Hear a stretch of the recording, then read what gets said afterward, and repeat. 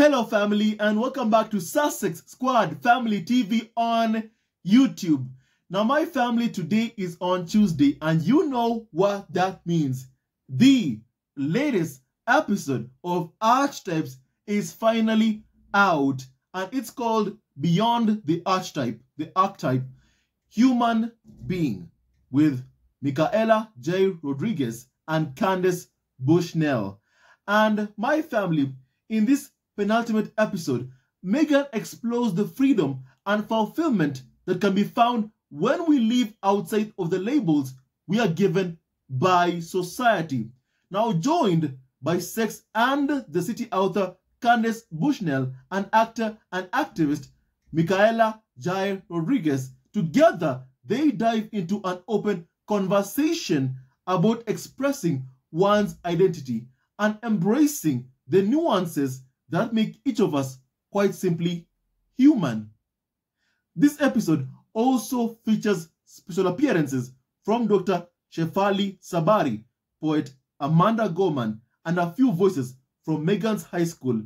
You know, my family, yes, Meghan goes back to her high school, Immaculate High School. And my family, this episode was just quite amazing.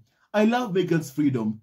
Meghan can go to Immaculate Heart without even the tabloid media knowing it.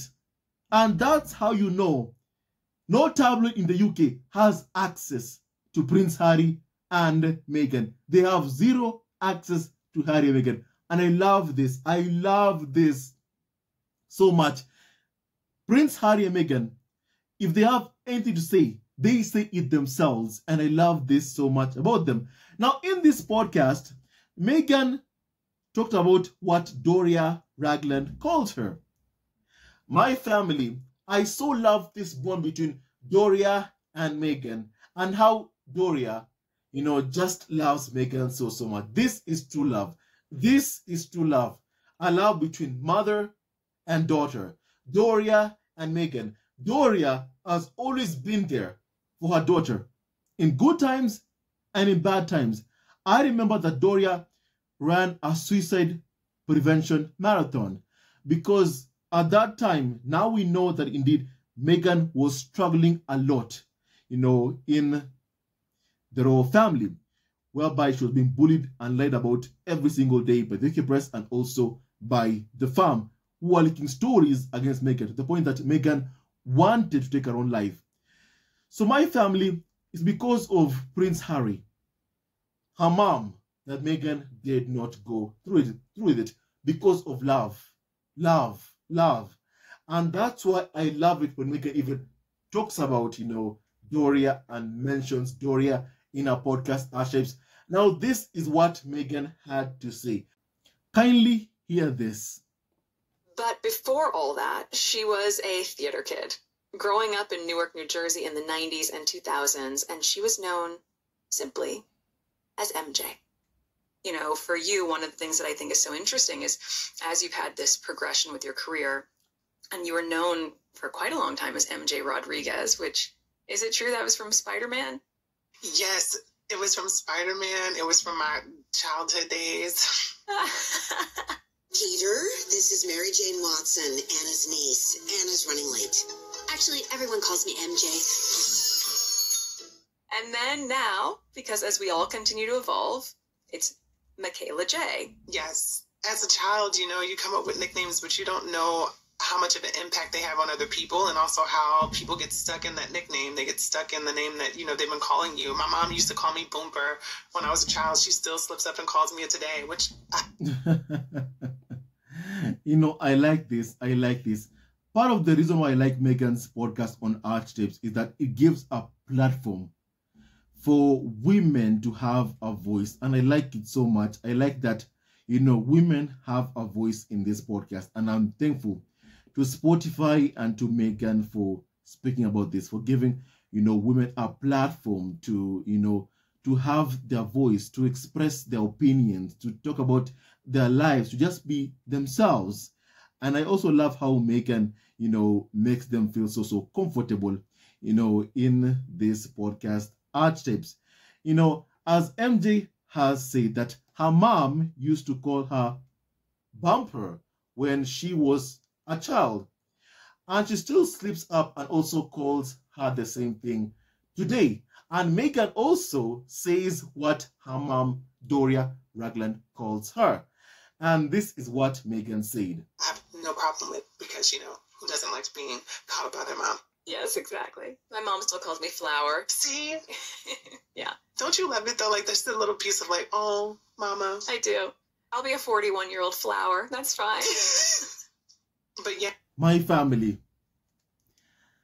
I love that regardless of whether you are, 40 and your mom, let's say, is 60 years old, it doesn't matter, because regardless of that, you will always be your mom's child. You will always be your mom's daughter. And I love this bond between Doria Ragland and Meghan. This is a woman who has always been on Meghan's side and always supported her daughter time and time again. And we love Doria Ragland so much. Now, Doria Ragland is currently 66 years old, and she still calls Meghan Flower. Now, the other thing that I loved about this podcast so much was about, Michaela Jai Rodriguez, speaking about how she handles, bullies. I loved that part whereby she spoke about how she handles bullies, because Meghan has been a victim of bullying for so long, for so many times. And just, I hope that even when you hear this, you also can be able to learn how you deal with bullies. Now, this is what Michaela Jai Rodriguez had to say in Meghan's podcast, Archetypes. My family, this is it. I was just extremely feminine, which was okay with me. And not to mention, I was always seen as, a girl until someone had mentioned, oh no, blah, blah, blah, blah, blah, blah, blah. What's the blah, blah, blah, blah, blah, blah, blah? Oh, you know the blah, blah, blah, blah, blah, blah. It's them addressing the identity that wasn't really structured to me. And they saw it as a correction, which in my head, I was just like, no, there's no correction here. The mistake you thought you made was actually the truth. How are you so clear at this age? That is wild. I guess it was the young ones around me too. When I was 7 years old in the first grade, I would always be bullied, but it never affected me, because the bullying would be the exact thing that I was like, oh, this is exactly what I want to hear. This is exactly who I've been. You're not fazing me. And I think it would make the bullies upset that I didn't fall or give into it. Yeah, you didn't take the bait. Oh, no, I didn't take the bait at all, because it was exactly what I was when they were saying, why do you sound or why do you look like a girl? I would say, oh, okay, well, that's because I feel like one, and keep it going. And, my mom never heard that, but the kids did. And I think in those spaces where you're a child, we just are openly free and we say whatever we want. And I was always rebellious and defiant as a child. I went against the grain. And I think that's what kept me at 7 years old. But I hadn't mentioned it to my mom until I was 14. And I was in high school when I was able to actually have well thought out, expressions. Yeah. 7 years old. My family, you've heard what she's had to say about dealing with bullies. That when Michaela Jai was only 7 years old, in the first grade, she would always be bullied. But it never affected her, because the bullying would be the exact thing that I was like, oh, this is exactly what she wanted to hear. This is exactly who she's, been. And bullies want you to be upset. They want you to give in to them, to see you crying, to see you suffering, to see you in pain. That is what, for instance, how the UK press have wanted to see Meghan, in pain, crying, in tears. That's how, they've wanted Meghan, to break Meghan apart with the bullying. But despite all of that, I love what Meghan has done, Like, she has this podcast called Archetypes that dissect these labels that hold women down. So my family, in a way, she's doing what, Micaela Jai Rodriguez did when she was just 7 years old and she was being bullied. My family, Meghan, in this podcast, has dissected so many labels like difficult, the B word, and many, many other labels. And through these words, some of these words, Meghan herself has been labeled. And in this podcast, Meghan has explained how things are. That these labels should not be used to hold women back, should not be used to hold you back. And I'm glad that what Meghan has done and continues to do. She's an amazing woman, a remarkable person, was given this remarkable women with the beginning of this podcast to where we are right now in this latest episode. Meghan truly is doing a great, great job. And may she always continue doing a great, great job. I also love the fact that, Meghan, has gone back to Immaculate Heart High School. Meghan went back home to Immaculate Girls High School. And it's so, so nice, to see even that recording of Meghan speaking to girls at Immaculate Girls High School. And they were so, so happy, speaking to Meghan, talking to Meghan. And I just love that, so, so much. It brought me, great joy to see that, look, Harry and Meghan can move around the US, can go to a place, her former high school, as she's an alumni of Immaculate Girls, High School. And my family is just so, so happy. I'm just so happy to hear from Meghan and what she's been able, to do. Going there, having a good time with the kids there.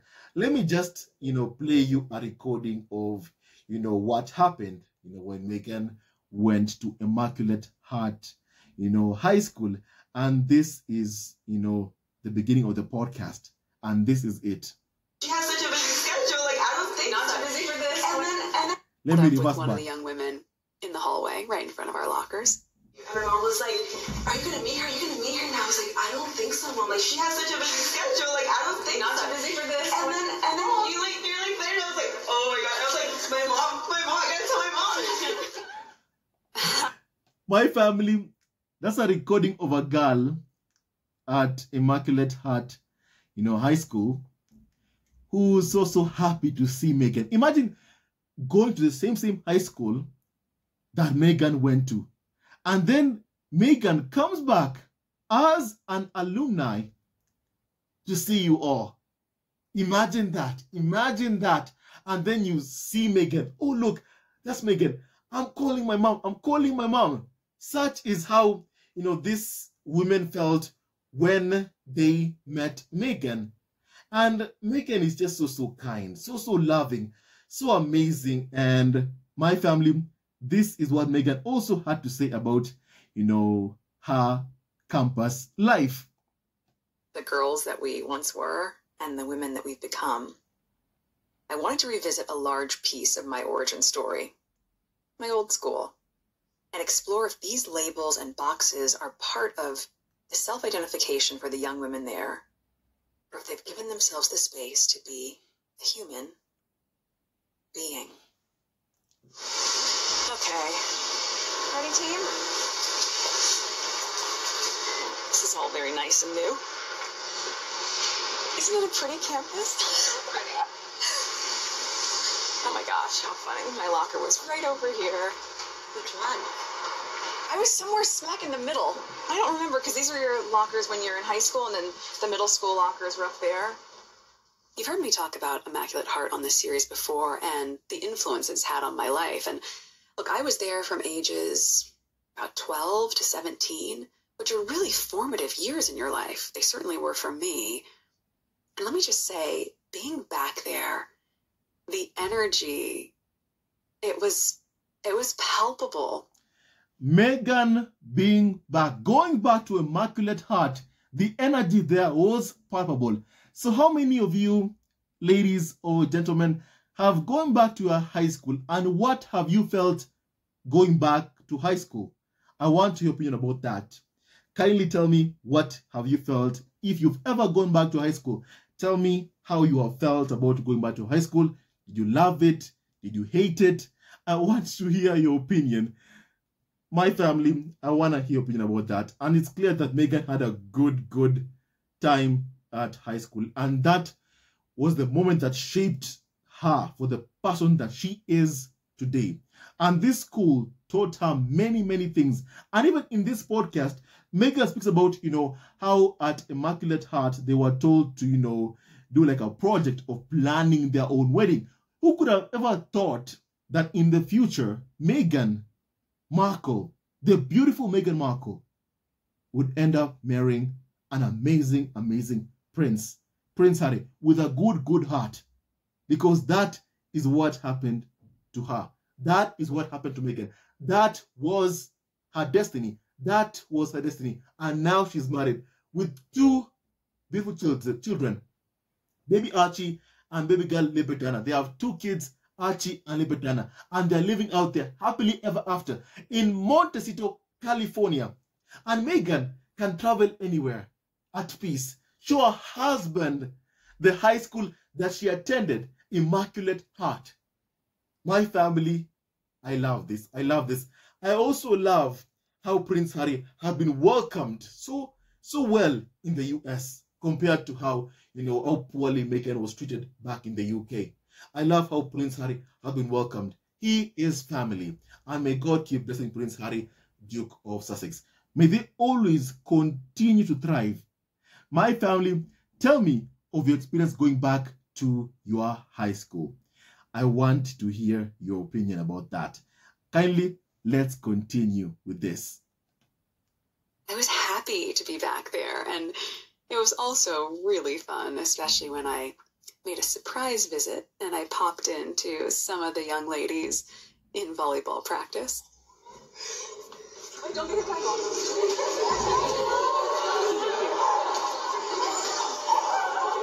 My family, that is the voice of Meghan going there to meeting young ladies doing volleyball, practicing volleyball. Imagine you're just one of the ladies there and you just see Meghan. You just see Meghan. Imagine that feeling. Imagine that joy and happiness you'd feel. That's an alumni of your school and a hugely successful alumni. One of the most famous women in the entire world. My family. I think if it were me meeting Meghan, I'd take a lot of photos. I'll call my mom. Say, Mom, I met Meghan Markle. I met Princess Meghan, Duchess Meghan, Mom. I'd probably tell her that. My family, I'm just happy that for this young women who got the chance to meet Meghan. I'm happy how Meghan can go back, is now back home in the US with her husband, with their kids, Archie and Libertana, and they can go wherever they please in peace without being hounded or harassed by the tabloid media. No one knew that Meghan went back to Immaculate Heart, high school. Nobody knew that. Nobody knew that. We are now being told right now by Meghan herself. By Meghan herself. And I'm loving this time that we are living in right now, whereby Meghan and Prince Harry can inform us of anything directly from them and not from the UK tabloid press. Hello, members of Sussex Family TV. First of all, I want to say thank you for all your support that you give us to our channel. We don't take it for granted that you support this channel. I want to say thank you from the bottom of our hearts for lending out your support and fighting against injustices, supporting Prince Harry and Meghan, showing them love. Love will always triumph over evil, and for that I say thank you. Good will always prevail over bad. Thank you so much for all your support. Thank you so much for joining this community, this amazing community of Sussex Family TV. I love you so much, family, from the bottom of my heart, and I wish you all the best. May you have a great day, and I hope that you enjoyed this video and learned a lot of things. With that and so much more, stay Stay tuned to our next video. Leave a comment below, like, and subscribe. Love you, family, always and forever. Sayonara.